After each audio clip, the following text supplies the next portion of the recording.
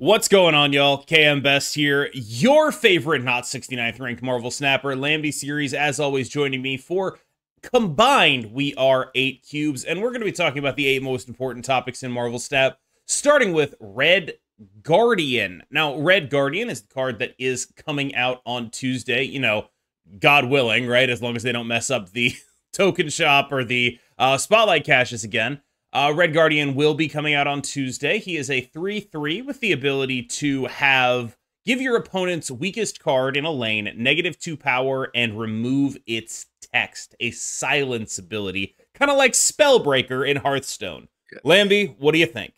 Yeah, so Red Guardian to me is actually an interesting card because like I don't really know what to feel about it because I want it to be good. I like this kind of cards like, oh, you play a mid-range card and then you can invalidate your opponent's card effect. And it's like a 3/5, right? Because you go -2 on your opponent's card. But my biggest question is because it does it on the lowest cost card. I'm trying to figure out if it will be like, because you kind of want to play it on curve if it's in your hand, but like if you play it on curve if it's in your hand, is it actually removing the effect of something relevant? And if it's not, then is it actually good enough to run just as a 3/5? Like, I think the first thing that comes to mind that I think should be quite good is like it can like invalidate Angela, right? Angela is popular right now. And like they play Angela on 2, you Red Guardian on 3. Angela becomes the 2/0 useless card, you get a 3/5. That sounds pretty good, but like, is there any other kind of cards that you might wanna like, just maybe Red Guardian can be one of those cards like that you literally just slam onto the board and invalidate anything early and it doesn't really matter. Of course, like you can top deck it late, and I guess if the lowest cost card in your opponent's lane is like a Iron Man in a Tribunal deck, that's kind of nice. Lowest power. Yeah, lowest power, yeah. That's kind of that's kind of nice, right? So yeah, I'm a bit interested to see like where this goes. I want it to be good though, for what it's worth. I want it to be good. What do you think? It seems like the kind of card that should be good. And it also seems like the kind of card where it's like, if it is good, it does a lot to sort of counterbalance things like Angela or Werewolf by Night, like the type of early scalers that we saw being dominant. And I wonder if that's a good thing right now, because I think everyone agrees that Angela coming back into the metagame was like a breath of fresh air. It's been really, it's been a good thing. We've had, instead of Thanos running around, the dominant mid-rangey point slam decks have been like these interactive Angela ones. They're a lot easier to beat. It has resulted in a lot of combo decks that can beat that. Like there is that, but it's like, I kind of wonder, this does feel like a mid-range tool where it's like this goes against mid-range decks. It doesn't seem like it's super impactful against decks like Mr. Negative, against decks like Hela. It could hit a Dracula against Hela. That's cool. I mean, there's nothing wrong with that. But it doesn't seem like it's the most impactful card in the world against that. It feels like a tech card against the dominant style of mid-range decks. And that sort of makes me wonder, because it's like, do we even need that? I'd imagine it's good in those mirrors, but it's like, does the metagame even need that? I feel like the biggest problem those decks have is losing the combo, not losing the mirrors. And I think that's just an interesting kind of card. I think Angela is a great shout, but I think the real thing that's going to determine how good Red Guardian is I think priority. This is a priority card. Because when you have priority, you know exactly what it's going to hit. The other stuff is face down. When you don't have priority, your opponent can protect it. This feels like a priority-based 3-drop, right? Where like making sure you have priority to hit that Angela so your opponent doesn't play, a 2-power Kitty Pryde in that lane, or like a Kitty and a Jeff, and then suddenly it can't get hit by the Red Guardian. That kind of stuff I think is really interesting. The fact that this like doesn't read as a priority card, but I'm fairly certain having priority is going to be very important for this card being good. Yeah, it's like you can get to choose exactly what you want to hit with this card, right? Like now that I think about it, like even if you hit something like a Jeff, it's actually gonna be quite impactful because it just can't move, and then you get a 3/5. So yeah, like I think very importantly, it's like a 3/3 and then -2, right? Like the fact that it's actually a 3/5 value of stats makes it so like it's more okay to just play it against whatever. And yeah, I do agree. It's definitely more like a mid-range card. Now you probably don't have space to play this in your combo decks. It's already too tight. Yeah. Yeah, like this is a card for a mid-range deck that's like, what I want to do is beat some other mid-range decks, right? Mm-hmm. Like, what I'd like to do that. I'd like to, like, I don't know, can you play it in Loki to turn off opposing Mobius? Maybe. Like, that might be a thing you could do, right? But I mean, more likely you're going to be getting it as Loki off of your Loki, and then you'll be like, aha, I'm just playing this as a 3/5, right? That kind of stuff. I think this just does feel like a card that is a mid-range card, a card that mid-range decks will play to beat other mid-range decks. Speaking of mid-range, I think it's become clear that like while Silky Smooth is sort of the default mid-range deck, there's like a million different variations on it, ranging from, just cutting the move stuff to playing Loki, or ranging from, Sandman Leader to beat other mid-range decks, going for Jean Grey stuff in attempts to limit your opponent's combo deck plays. There's a lot of different ways to approach mid-range in this metagame, and generally they tend to be aimed in two directions. One is aimed at the mid-range pseudo mirror, and the other is aimed at trying to beat combo decks. Which direction are you currently attempting to take your mid-range decks, Lamby? So the sad truth is that I am a very big fan of like this mid-range style of deck, like the whole Silky Smooth kind of stuff. But like from my personal experience, I feel like I am still very in the camp of just using my mid-range deck to beat other mid-range decks. Because when I try to beat the combo decks with my mid-range deck, I feel like I'm just falling short very easily, right? Like it's very difficult to fit enough like tech plus points to outscale like the high rolls of a combo deck. And then if you fit all this tech into your deck, you just become worse versus the decks that don't care and just want to play points, aka your other mid-range deck. So like I've decided that like I'm just gonna play mid-range to beat other mid-range, and if I queue into combo decks, I hope locations help me out.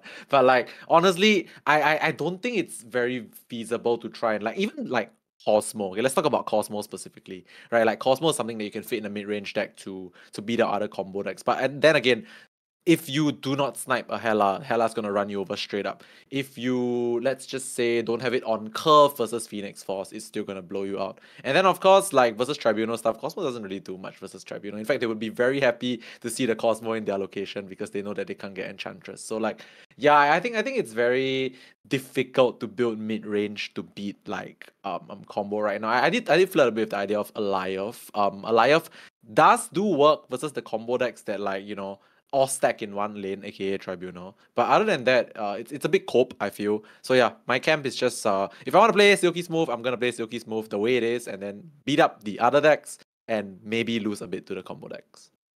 And a lot of that is about snap discipline, right? Yes. Where it's just like when one of these combo decks snaps you, you're just like, I'm out. When Yep. one of these combo decks doesn't snap you and you're still going to lose on turn 6, you're just like, I'm out. And like that kind of discipline in your bad matchups is basically required when you play a deck like this, where because what you're saying, effectively queuing up Silky Smooth or Loki or whatever, you're saying, I'm trying to win the mirrors against other Angela decks. I'm probably not going to beat any combo deck ever. So speaking of the combo decks, it's just the Wild West out here. Mr. Negative has been rising up recently as the like I don't know a better way to put this than to say the mid-range of combo. Like So it's the mid-range of combo where you like are you are doing like Jane Negative, but also you're playing like, Shang-Chi. There's worlds where after a Mr. Negative, you're doing stuff like Shang-Chi Arnim Zola. Like it's not, the greatest thing that's ever happened, but it is like the mid-range of combo in that it feels like playing actual Marvel Snap as opposed to feeling like playing, say, Hela or Phoenix Force. Those are very discrete experiences from typical Marvel Snap games. Mr. Negative is for the people who want to still feel like they're playing Marvel Snap, but also don't want to instantly lose to those combo decks. And yes, due to the point output it has, it can very easily take on a deck like Hela, a deck like Phoenix Force, and come out on top just in terms of the numbers it's putting on the board. So I think right now, if I had to recommend a combo deck, that would be the one I would recommend. What about you?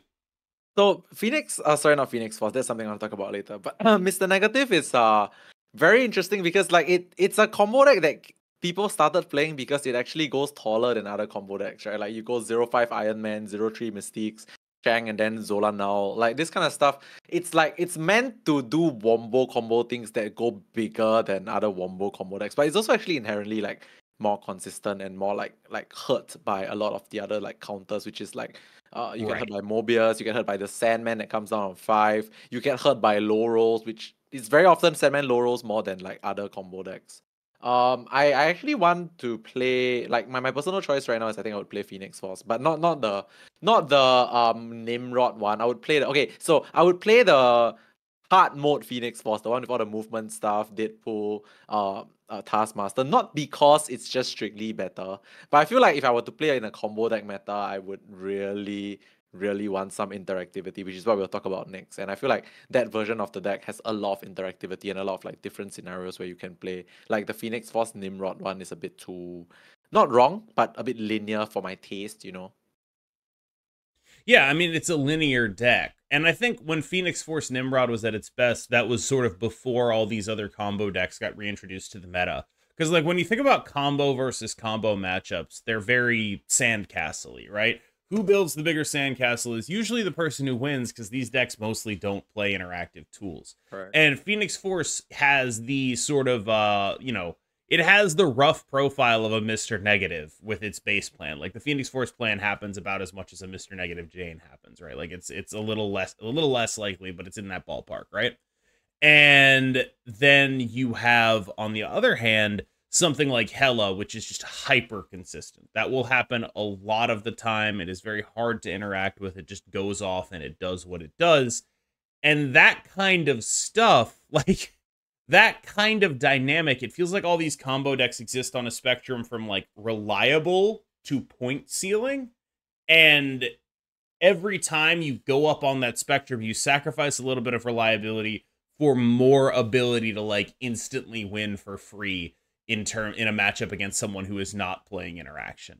And that's just a very odd metagame dynamic that I think we'll sort of dive into a little bit more later. But I will say that the constant presence of combo decks trying to like out big number each other and like metagaming against each other has been an interesting one, is how I'll put it.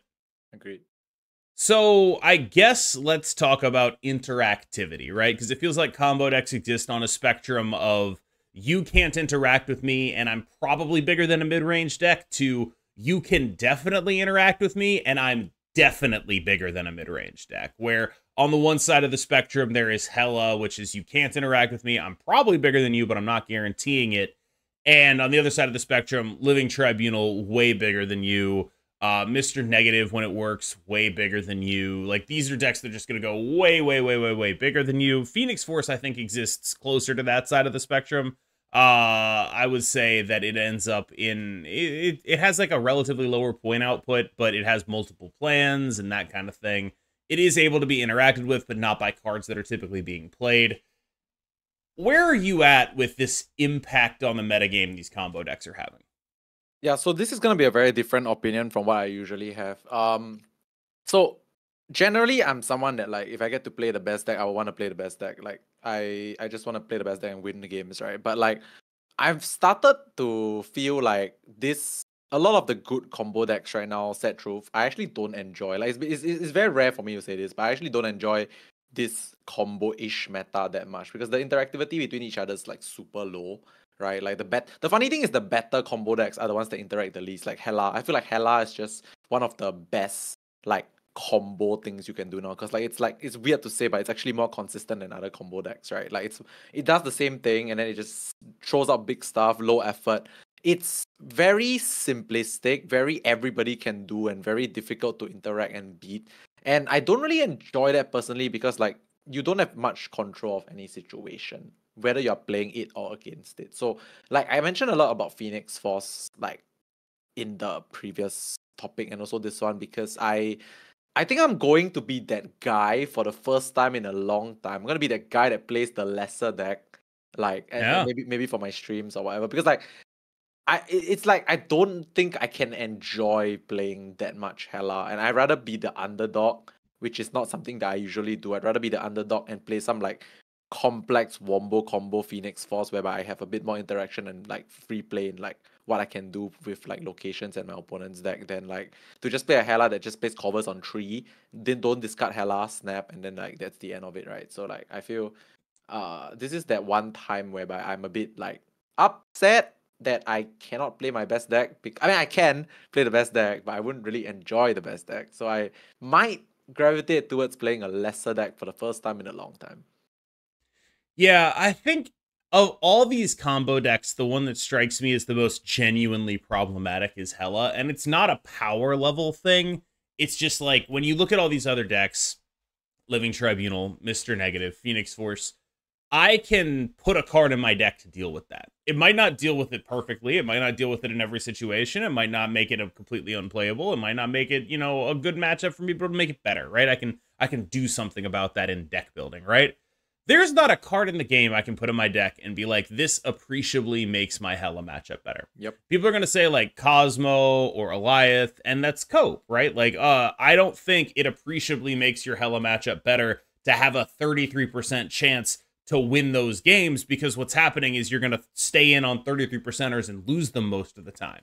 And like that actually does not improve your matchup. That just actually kind of makes it worse. Yes. Like that's arguably making your deck worse in the matchup you're trying to improve. There's no Mobius for what Hela does. And I think the issue with Hela is not one that can really be solved in terms of her own card. She's going to be this uninteractive combo deck until they make a card that isn't that, right? Like that is Mobius for Hela, right? I don't know what that looks like, but it's the kind of thing where it's like, that does not seem like the kind of thing you can fix on the card Hela. I see a lot of proposals that are like, all right, what if we made it so Hela only brought stuff back in her own location? And it's like, well, that just makes her terrible. That makes her totally, completely unplayable. She only does one thing now. And it's like that, it would solve the balance issue, but it wouldn't solve, like, you know, this card is unappealing, right? Like it would basically just be like solving the balance issue by deleting her entirely is sort of how that would go down. I feel like, and I think if that becomes the actual effect of Hela, then people are just gonna play play her like pre-nerf blob, right? Because if she revives everything in one location, she solos the location straight up. So yeah, it's just gonna be another Professor X deck. Professor X one lane, Hela everything in one location or something. Yeah, it's gonna be like that. Like I feel like that's definitely not the way to solve the card. oh hell yeah, no, that's actually so good. You go like Corvus, Profex on 4. Oh yeah, then you everyone Hela will for love sure, that. because it's like literally 40 power blob all over again. Everyone will love that. Like it's the kind of gameplay that everyone has already proven to hate, and it really goes to show just how like annoying it is to have this uninteractive thing in the meta that people are like, you know what we should do is make it blob. That's tough. Yeah. So I guess in reaction to that last point, how do you as a player deal with metagames like this where the dynamics are not what you would want? They're not the thing you enjoy.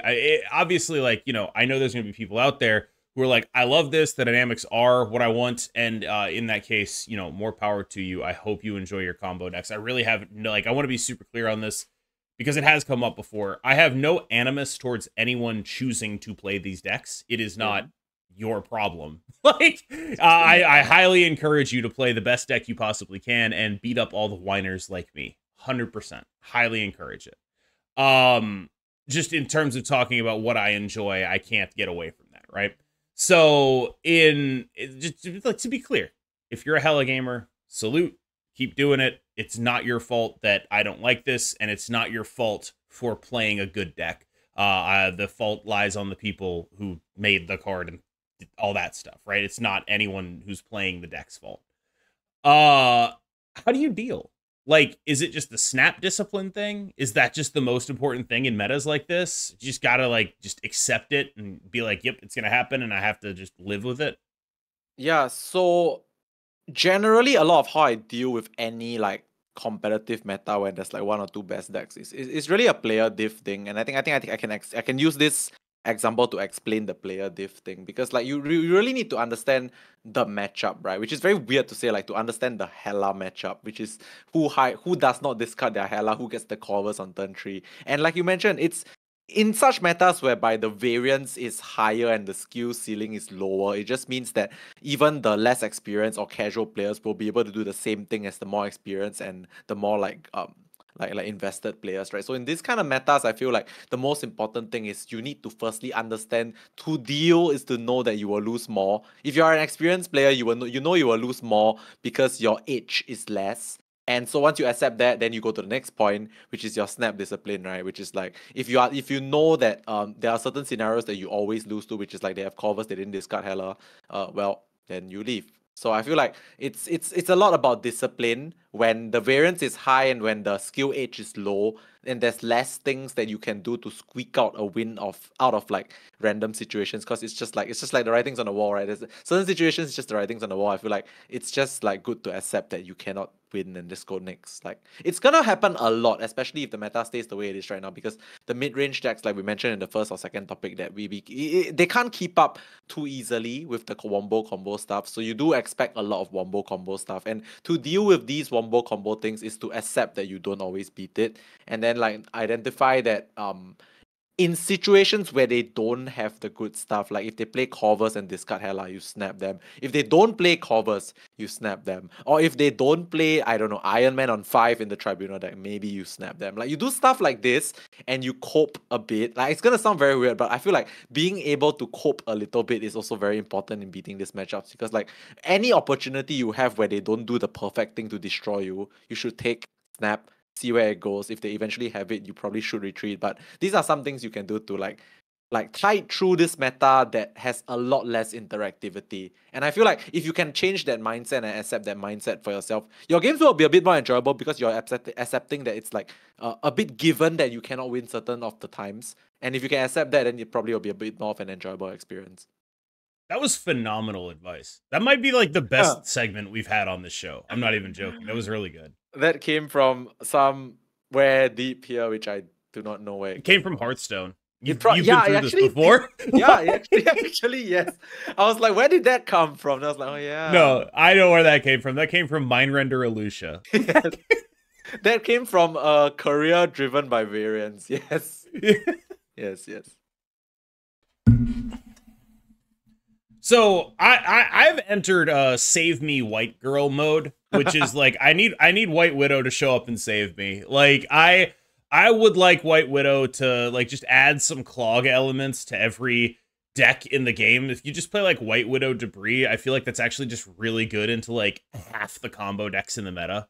Where you're just like, if you're just like clogging up a Hela deck. I've been playing a lot with like various types of clog decks. Usually I think the Professor X ones are better into Hela, but like, just being able to clog stuff puts you in a good position against things like Living Tribunal, because they need those 4 spots in a lane. Puts you in a reasonable spot against Mr. Negative. Again, Negative is a deck that scales very heavily off the card Iron Man, and tends to, right now at least, also be doing like a bunch of Arnim Zola stuff.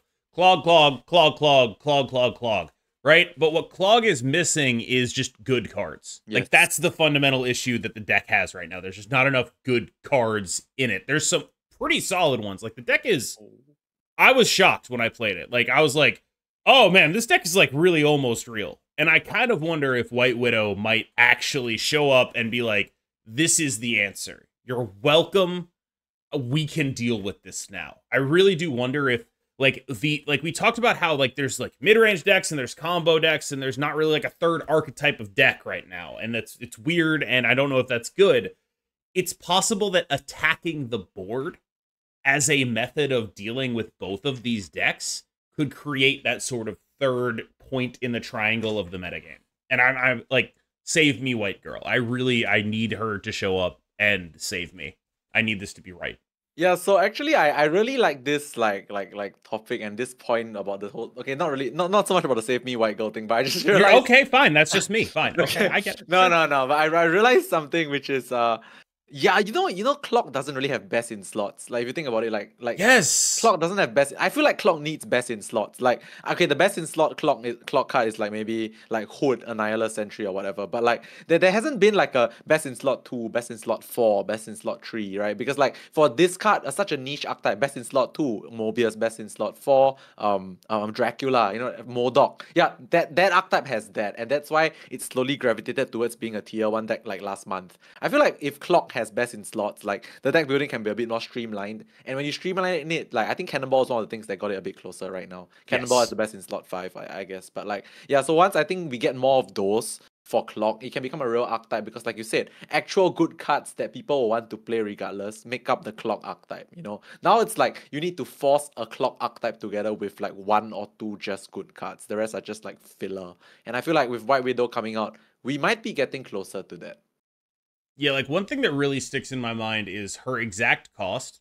Like one of the plays that Clog has that's pretty strong is Titania Green Goblin on 4, right? on 5 now, you have White Widow, Green Goblin, which has basically no downside. You have White Widow Debris, right? Like these are things that can win you a lane on turn 5, and the game is just over. It is done. You have won that lane, and you have Cannonball, and it's done. And that kind of thing, like White Widow is not just good because she's a 2/6 in the early game that forces your opponent to play stuff. She's good because she's effectively a goblin with no downside on turn 5. You can play a clog card and her, and if they both go off, they're full clogged. If they play one card there, it's also fine. Like, it is that specific dynamic I see having some really interesting impacts on this game. I want to talk about something I've been seeing that's just been weirding me the hell out, and it is just like otherwise normal mid-range decks just like playing a Magic. What's going on here? What is this? Why are people doing this, and do you think it's a good idea? Okay, so this topic, I'm a bit not so like sure, to be frank, because I don't see it as much as I think you do. It's just a thing where it's just like, like you'll just be playing like your normal little mid-range deck, doing like a mid-range thing, and like Den posted a deck on Twitter that was like, it's bounce, right? It has Magic in it, and it's like, wait, what's going on? Why is there a Magic here? And like Ava was playing a like a US Agent Man Thing deck, and it just had a Magic in it, and it's like, what is this? Why is this? Like, Okay. I get it. So I don't so I don't get the part about why it might be good, but I get the part of why it's seeing more play. It's a lot of it has to do with like the downswing of like Thanos being a thing. Like, I feel like a lot of the reason outside of like the Alioth nerf that combo decks are rising up right now also, right? It's because there's no good turn 4 Professor X deck, right? Thanos was the premier turn 4 Professor X deck, and like it's not possible right now with any other deck, I would say, reliably. So and one more thing that Thanos brought away with it when that was Reality Stone is a 1-cost Scarlet Witch that draws a card. It's gone. Okay, not gone. It's like less seen, right? So I feel like Magic stonks just go up a little bit simply because of that. But personally, I am just gonna say that I don't see why people are doing like Magic mid-range. Like, I think mid-range decks just want to end the game before people go crazy with their combos. That's typically how I think about it too. But like, what if it's the other way? What if they're like, okay, what if they're doing the same thing you're doing, where you're like, I always lose to the combo deck anyway, so I'm going to play to be the combo deck in mid-range matchups, where it's like, I need the time to get my small combo, not like a game-winning combo, but like a synergy combo, like Luke Cage US Agent or whatever, right? Okay. Like, I need the time to do that. I need the time to make sure I set up my small combo, and that way I'll beat the mid-range mirrors, and I'm always just losing to Hela or whatever, so I don't even really care, right? I'm just always dead, so I can just play Magic. Does that make sense, or is that... Is something that I cannot answer. I'm actually quite stumped because I never once considered Magic to be something I would want to play in my mid-range deck. Because in my mid-range deck, I just want to play stats. I want to end the game by turn 6 with my super duper big Red Hulk. I don't want to see an extra turn. I don't want to give you an extra turn. But if there is something unexplored that I don't see, because I don't, please tell me, because I really don't. Yeah, same to me. Let me know in the comments. When we were coming up with topics for this, Lamby was like, I feel very strongly about this, and I want to talk about it. And he actually was like, I'm not sure you're going to want to have this on your channel. I generally have an approach of, if one of us feels strongly about something, it just goes on it. So, Lamby, you feel strongly about Thanos. And the background for this is their #1 player on ladder is crazy. He's playing Thanos, and he's really good and could probably do that with a ham sandwich, and Lamby has things to say. Right, so I need to debunk something first, because firstly, I don't understand something, and I want to know why you guys maybe don't understand it also, which is like, or understand it or something. But like, okay, so I am the Thanos guy. I started my Marvel Snap streaming career with Thanos, but like now I'm literally telling you that Thanos is not that good. Why? Okay, let me list facts first. Okay, so you've already known this, but if you don't know, let me list facts again. So 18 card deck, right? Naturally more inconsistent. Unplayable Quicksilver starting in your hand, which makes the deck like brick more, right? You draw less stones. By drawing less stones means you get through your deck slower. Your Mocking the Bird comes down later.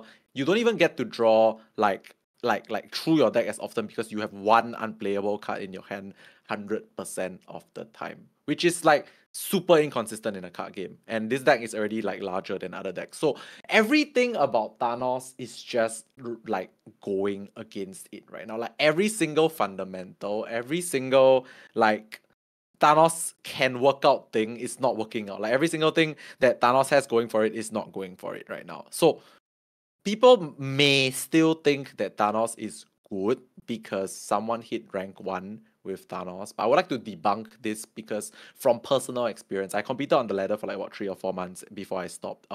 This person that hit rank 1, very good player. They are always in top 10, by the way. They are in top 10 every month without fail with any deck at one point in time. So if your reference to, because I see this a lot in my Twitch chat, oh, yo, Lamby, Thanos is still good. Someone hit rank 1 a bit. Let me just debunk this for you. Like KM said, maybe not a ham sandwich, but maybe a something sandwich. Maybe like a pastrami on rye. Yeah. They could hit rank 1 with a fruit, an apple, or something. Because if you are good at this game, you will be on the top of the leaderboard. So I really want to just say that I am very sure Thanos is not meant to be consistently good, right? Like if you draw Mind Stone in 3 out of your 10 games and be like, oh, I'm still drawing Mind Stone, play 100 games and tell me if you draw Mind Stone that consistently. Like honestly, like I don't want to keep going on like a broken book, but like I need to. I want to cut in. I really do. Okay. Go. I'm gonna provide the counterpoint. Like yes, I don't think Thanos is really good. Okay. But as probably the only other person on the planet who was playing Corvus Thanos before the nerf, it's not that far off, right? It's not what it was. Yes, it's not what it was, right? I get it. Sure, it's not what it was. But being like the one advantage Corvus Thanos has after the nerf is it's the only deck that you can build Thanos to, like the only build of Thanos that actually takes advantage of the fact that he starts in your opening hand. Is the only one. Not wrong. And like I not wrong or wrong? Not wrong, but you still need to draw the Corvus. No, yeah, there's still more, right? You still need to draw the Corvus, you still need to do that stuff. But it's like I do appreciate that deck building twist. I really do. I think it's like, I think it makes Thanos great again? Probably not. Do I think that Thanos is in the like top tier of elite decks again? Probably not. Is it worth mentioning? You see it every so often, and it's usually like kind of an easy out if you're not playing against literally crazy. Like it's I don't know. But what I will say is, as a previous Corvus Thanos player, I really appreciate it. And as someone who appreciates nice deck building twists, I like what it's thinking. I really do. Like, do I think Thanos is like? I think Thanos is probably pretty okay. I'm going to be honest with you. I'm higher on it than you are. I think that build of Thanos is probably pretty solid. It's more a question of like what kind of player you are. Do I think it's the best deck in the game? No, I don't. Yeah, I mean, I think all I can say to that is that like maybe because I personally feel very strongly about Thanos, and when it was good I loved it, when it was average I loved it, and then now they did like what they did to Thanos now. I feel like it's so it hurts so badly. The deck's like so much worse right now, and I feel like trying to make it good has made me feel like why? Right. Yeah, like why don't is we it just copium a little bit? Sure, right? Like it might be, but like I think that it deserves legitimate commendation because what you're effectively saying is this guy's really damn good, right? And that is absolutely true. He is really damn good. I think that the real thing though is like the deck is not that bad. Right? Like the way you're talking about it like it's like, oh, this is awful, it's not good. It's not great, I would say. But it's like a solid, reasonable deck that rewards player skill. It's an actual deck. And I think of all the decks in Marvel Snap right now, it's the one that, has more of a relatively even matchup spread between mid-range and combo. It's not polarized. And now, whether or not, it's, I think you could reasonably look at me and say, KM, yeah, of course it has a relatively more even matchup spread. It's 45% into both of them. Like, you could say that, right? But I think there is an argument for a deck that has that matchup spread. I think there is an argument for a deck that has that matchup spread and a massive amount of player skill in it. And I think that this is not an accident that someone who is extremely talented at the game is doing what he's doing with the deck. Do I think that you, average Joe player, should pick up Thanos and play it? No, God, no. I don't recommend you play the deck. But I think that at the very highest level, I really do get it, actually. I really do understand the drive to find that deck that matches up well and lets you express your skill and has the ability to play evenly into basically anything you see. I get the appeal, I really do. And on that bombshell, it's time to end. Thank you so much for watching. Thank you so much for listening. I recently received a question as to why we don't put this on podcast platforms anymore. And unfortunately, the answer is I do my own editing. You can tell because it sucks. Lamby has an editor. And that means that what happens is there's like an off-tempo release schedule for the second episode. And so I've thought about, like, you know, I don't really want to, like, make his editor send an audio version to me, then I upload it, waiting 12 hours so I don't steal his views. Like, it was kind of like a whole thing. I might just start uploading, like, my half of the show to Spotify or something if we could figure that out. I don't really know. Just let me know in the comments what you'd want us to do with regards to podcast platforms, because I've gotten some questions about that lately, and I just wanted to, like, sort of explain what was going on with that. Basically, it felt like there was no real fair way to do it that was fair to Lamby in terms of, like, getting this stuff up on podcast platforms in a way that wasn't interfering with his potential YouTube numbers. And that was sort of my thought process towards it, where it was just like, that just didn't seem like a thing that was reasonable. It would be asking for more work from him because he has his own editor do this. It would be asking for more work in terms of scheduling this stuff out. So let me know in the comments what you'll think, and Lamby, take us out. All right. Thank you so much for being here with us in this episode. It might be a bit more heavy, this one, but I think the topics will be very, like, well received, good to discuss. And so with that, I just want to say thank you so much for being here. We will see you guys in the next one. Goodbye.